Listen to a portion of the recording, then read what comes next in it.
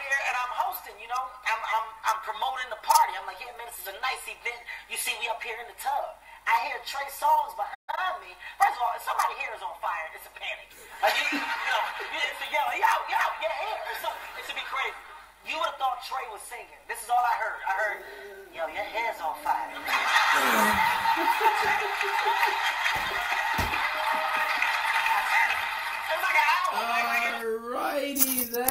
Alrighty then. How's it, Christina? How's it, Robert? How are you guys doing? Fantastic Friday, isn't it? Oh, great stuff. Hopefully everybody is all ready for the weekend. I mean, it's all just starting now, so I'm hoping you've had a fantastic week. Robert, I know we had a bit of a chat yesterday, so you are in good place, and I haven't quite looked at the link that you sent me. I'll check it out a little bit later on. Christina, tell me where you're tuning in from. Let me know what's happening, and yeah, where are you coming from? Today I'm talking about something that's a little bit different, you know, something that I just thought could be helpful for those that are probably starting out, and yes, those that are probably starting out, and those that are already in business. And Jonathan Barney, how's it going, my man? Thank you so much for tuning in.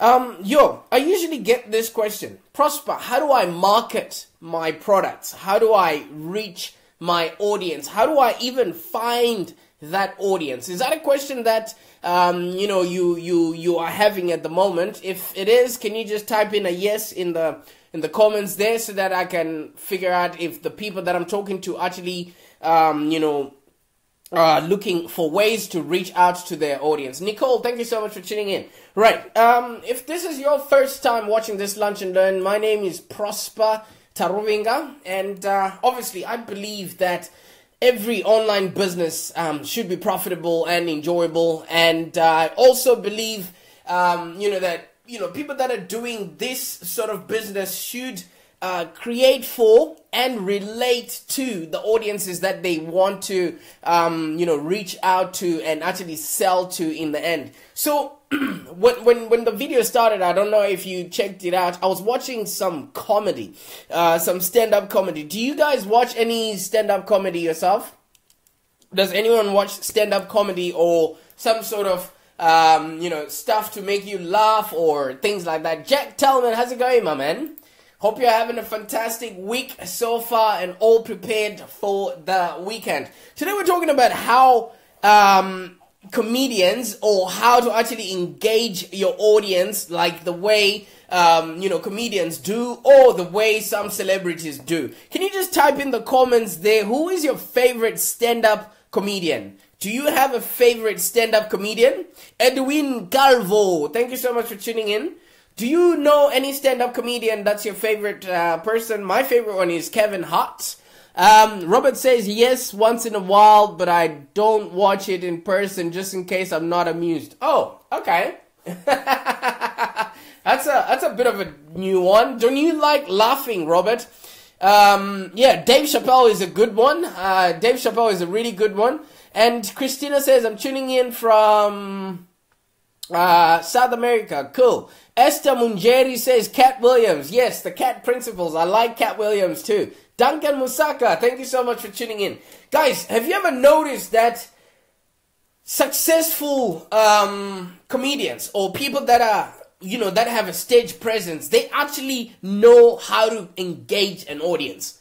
Yeah? Because that's the same thing that as a business person you should be able to do. Christopher, thank you so much for tuning in, man.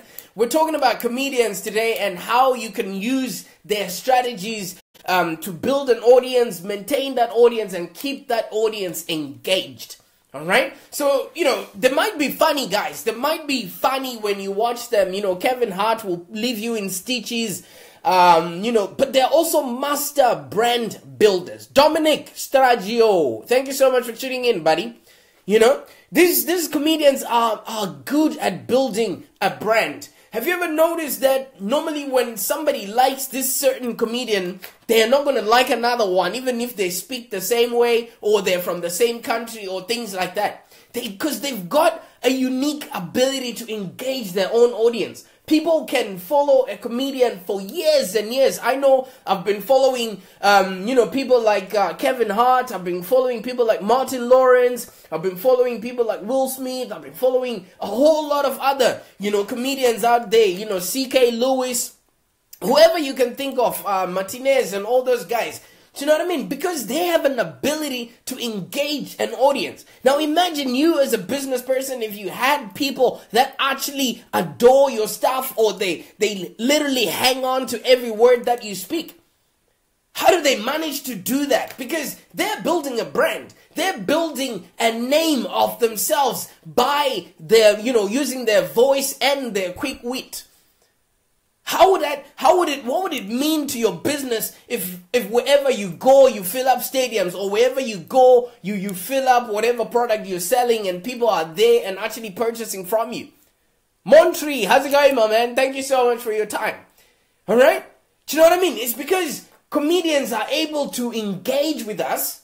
They're able to elicit an emotional response immediately, which is a laugh. And normally when you laugh at something, it actually means that you are engaged and you are enjoying it. Alright?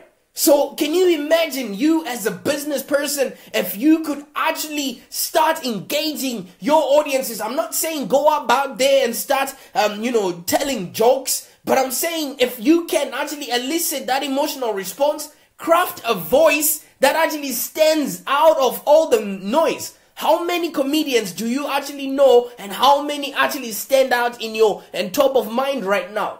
It's because of what they say, how they say it, and how they engage the audience.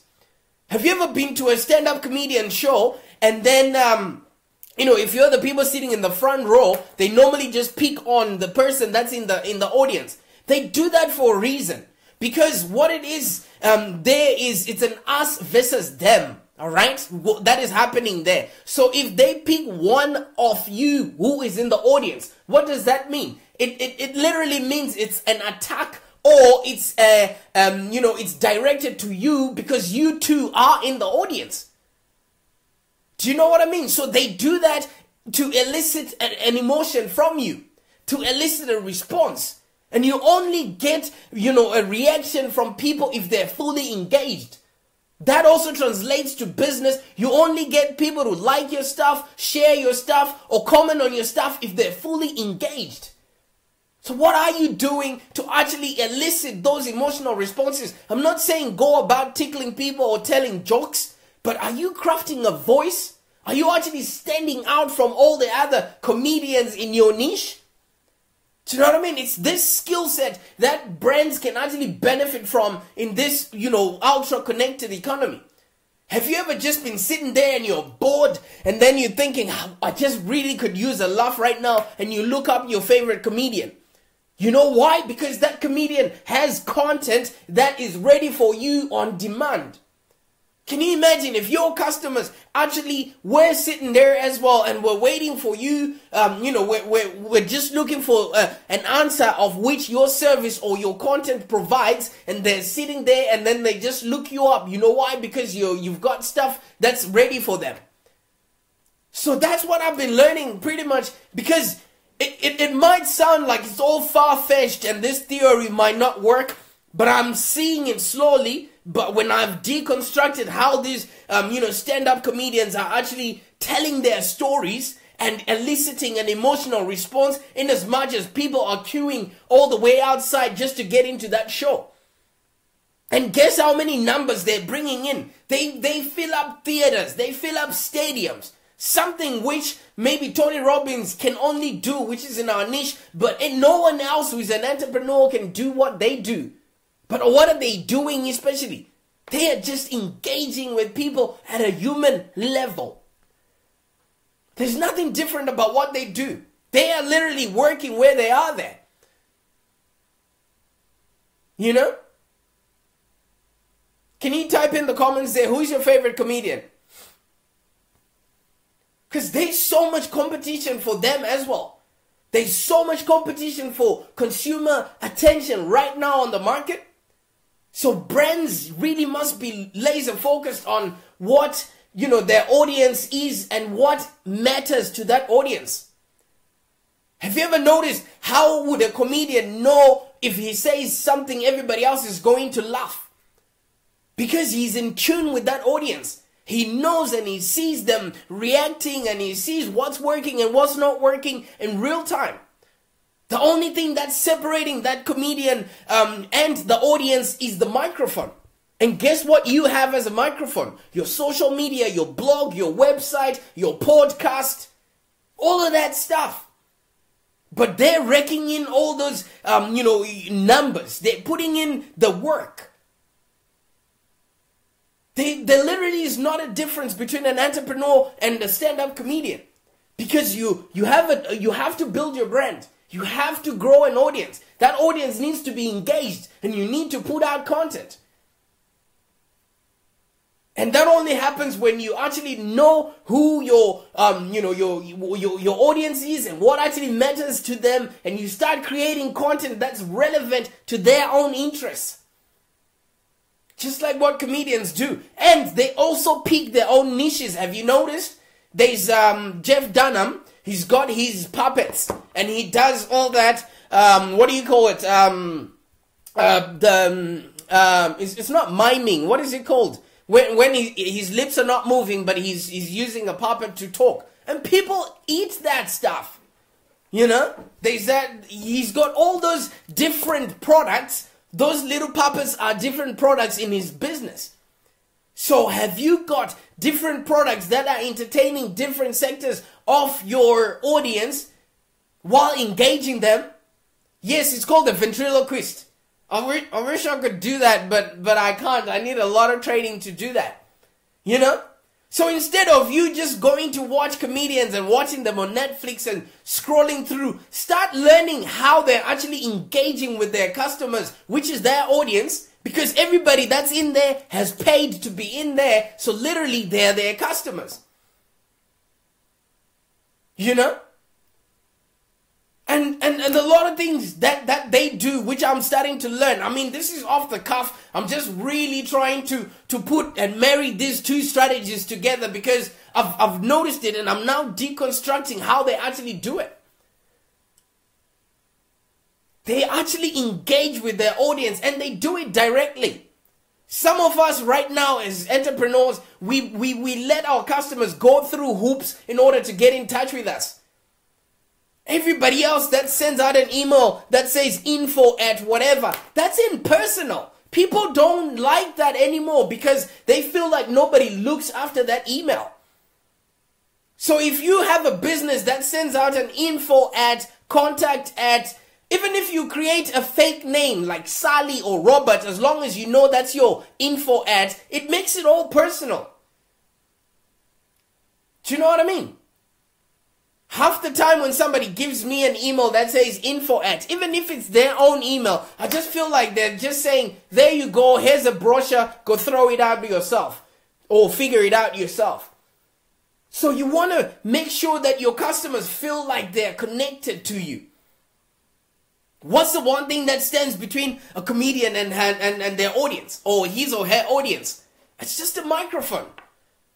You know, and have you noticed that they use it to make sounds, they use it to make the special effects, especially when they're on set.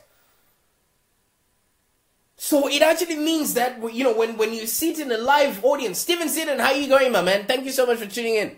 When you sit in a live audience there, it feels very intimate.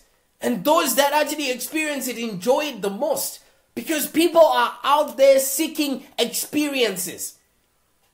As a business person, is your profile an experience for when people enter it? Is your business, is your website, is your app, is your book, anything that you're crafting, is your course an experience? Or are you just throwing it to people so that they can figure it out on their own? You know? A lot of comedians, they sort of feel a deep sense of connection with their audience. First of all, a lot of comedians talk about stuff that actually is happening in their lives, and then they laugh about it. You know? They talk about their kids, they talk about how their wives are misbehaving, they talk about their neighbors, everything else that's happening around them. You know? And people eat that stuff. You know why? Because it's sort of an escape for people, for their prospects. So that's what you've got to create for your prospects. An escape. Life is hard. And if you don't sugarcoat it with a few things, it's difficult. So that's the reason why comedians are actually doing well in their own genre. You know why? Because they are really in tune and they're totally connected to what they're doing. Hey, good day, Vivian. Maswera ere mama. And Sue Mills, how are you going? Hope your holiday was cool. Do you know what I mean? Because when a comedian is standing in front there, he is literally connected to that audience. And us as brand people, we want to put a wall. We want to build a wall between us and the customers. And people feel that. People feel that you don't care. Do you know what I mean? And once the comedian is out there throwing out his content, etc., what does he do? He engages with the audience. Making fun of the people that are in the front row. And it makes a big difference with their relationship because they have touched the hem. They have experienced. They have been put in front of, they've been put in front of somebody they actually truly respect. And that enhances the relationship and it creates a bond and it creates trust. Have you ever heard of people that go and propose to their loved ones at a stand-up comedy show and they ask the comedian to do that? I've seen Carl Barron do that. I've seen other people also do that. In other words, they're actually showing them that they actually care not just about their money, but for them as a person. And people are always looking to be heard. Are you as a business actually doing exactly those things in order to be in touch and in tune with your customers or your prospects? Mama, zamurungona izo stilipo chambo senza. And they make a lot of sales. After that, after doing the live thing, they've got DVDs that they sell, or maybe these days it's Netflix, but merchandise, however way they make their money at the back end. And they create cult-like followings. You know why? Because they are viscerally engaged and invested in the welfare of their customers. One other thing that I've also noticed, I think, what's his name? Robert mentioned it earlier when he says, I don't go to the small bars or to the small places that they do their comedy lives. It's not just comedians, even magicians. They actually go where the audience is. But us as business people, we like to create, build it, and then they will come. Have you ever noticed there's a big discrepancy there? Have you ever seen that your comedian is probably always getting interviewed on certain shows on TV? You know why? Because that's where their audience is. If they're not doing or performing their show, they're out, doing a tour. If they're not doing a tour, they are being interviewed and constantly creating content in different audiences so that they are where the audience is. What are you doing in order to move your message? As a business person, this may seem obvious, you know what I mean? But to engage an audience, first you must find that audience to engage. And that's why they do that, being featured in different other people's shows. And they go to little bars, little unknown underground dingies where they start their careers, and then they're just probably the one person with the one mic and then nobody's listening to them, but they go to where that audience is. Do you know what many brands are doing? Many brands, they just push their messaging, using, the outmodeled or incompatible methods, meaning they don't even try to engage with their audience, to even find out if people are listening to what they're saying, to even find out if anyone is even sharing their stuff or even anyone wants to know what they're talking about. And half the time when clients don't see your stuff, they obviously won't interact with it. And I find this usually with people that have like the old marketing mentality. Build it and they will come. It doesn't work like that.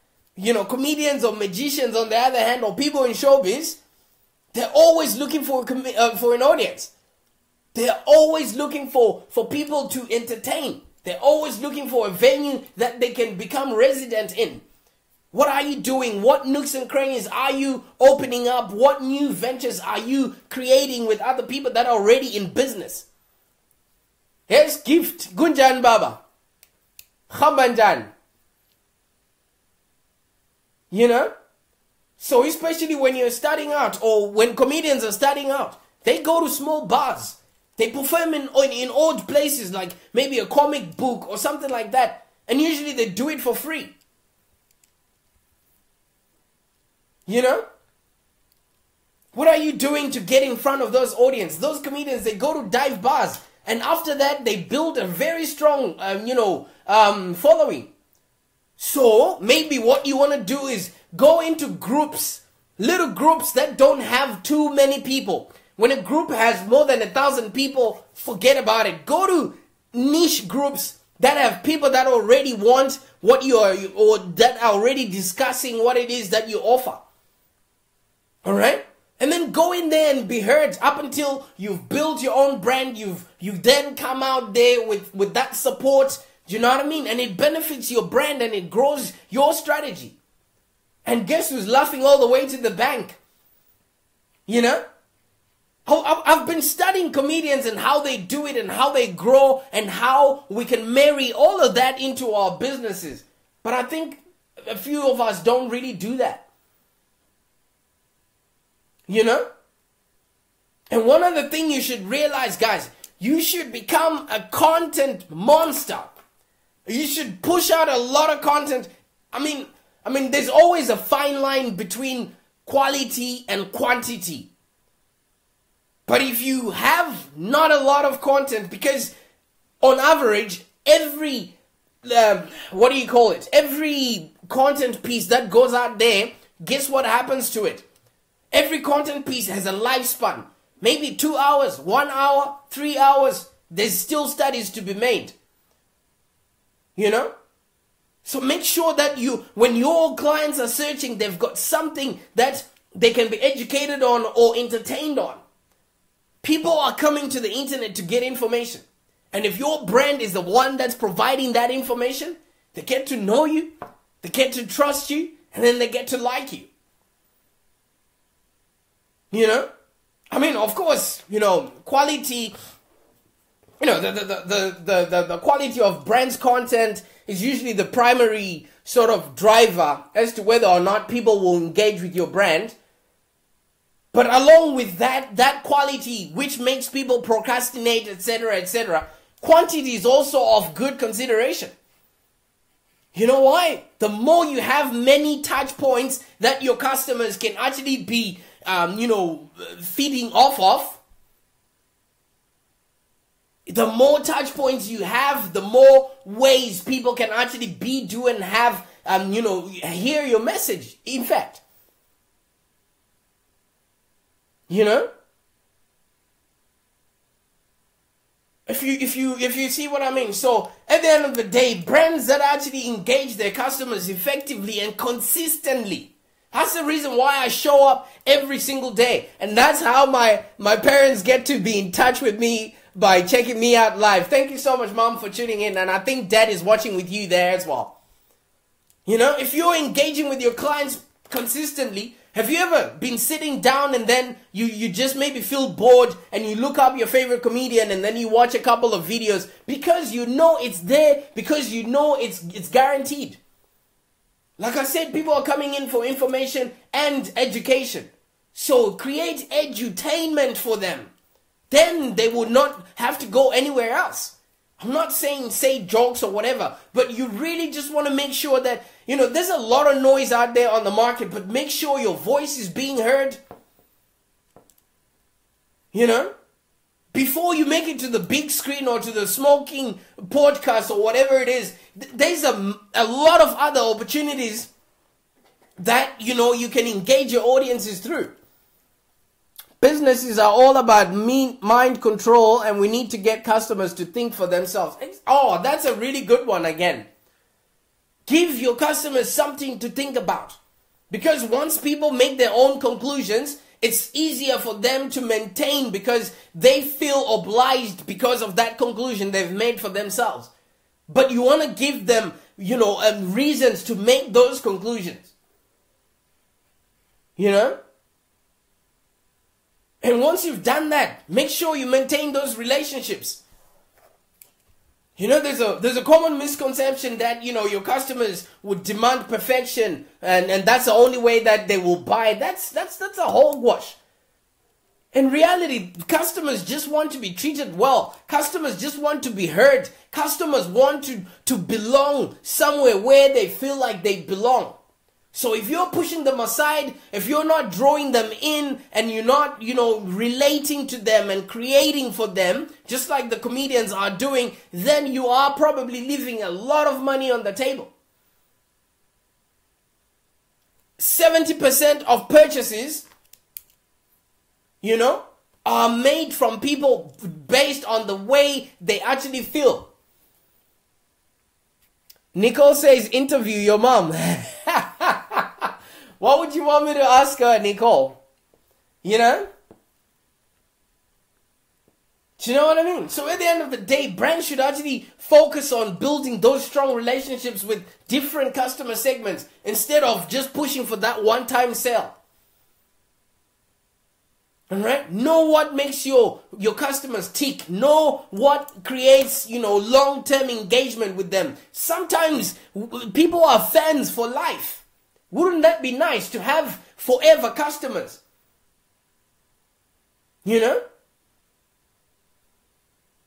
I know a lot of comedians, they understand the importance of actually building these relationships. You know why? Because whenever they're on tour or whenever they're talking about people, they are offering a deep level of honesty about themselves. Sometimes you might stop listening to them because it gets too personal. But at the end of the day, it's a lot. Once you open up yourself, once you help people understand who you really are, they feel a lot closer to you. And the closer you are to the heart, the closer you are to the wallet. And Sue says, values-based marketing prosper. It's the only way. Understandable. When people understand your values, when people understand what you stand for, when people understand what makes you tick, they get to know you intimately, they get to trust you, and they like you. And people, as far as I'm concerned, do business with those that they know, like, and trust. So when you're on the weekend right now, instead of you just flicking through Netflix and just watching things and just consuming content, study. Study how they're doing it. Study how they're engaging with their clients. Study how they talk to them. Study how they fill up those rooms. Because when you come back, you will come back with a new list. I was watching Kevin Hart and I was just laughing. Automatically, my day has just gotten better. Because I don't know if you realize this, but your life story and your experience have greater importance and market value than you could ever dream of. You're here to make a difference in this world. So, by what you do and then the people that you're going to help, if you package that knowledge, if you package all that information, you'll help other people succeed. And you get paid in direct accordance to the value that you bring to the marketplace. So instead of just following what other marketers are doing, look at other industries. Like I looked at the entertainment industry today and looking at how comedians are actually making a killing.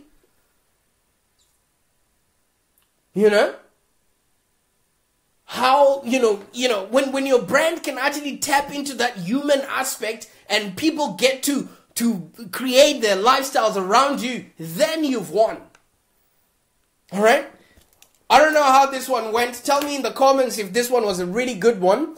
But I just wanted to let you know that you get paid, all right, by sharing your how-to information, by sharing your experience, and you can create a business that's lucrative and something that you can actually enjoy. I really want you to have a business that's profitable and enjoyable. That's the reason why I go out there and study what other markets are doing, what other people are doing to bring in customers, so that we can see if it's not relatable to what we're doing here. And I found out comedians are doing the same things that we're trying to do. Study them. You might learn a lesson or just get a laugh out of it.